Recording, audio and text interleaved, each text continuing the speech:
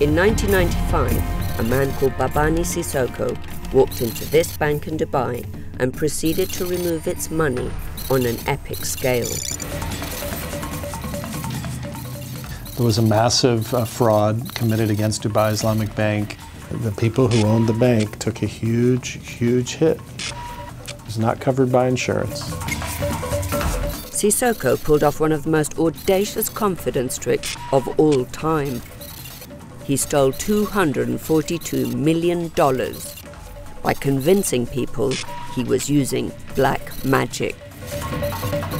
This black magic stuff I hear, I couldn't believe it. The story that we were told was that it was a result of some type of hypnosis. Sissoko also created a myth that he stole from the rich to give to the poor. He would go on Thursdays, they would drive him around, he would find homeless people and give them money to. Sissoko flashed money like nobody else.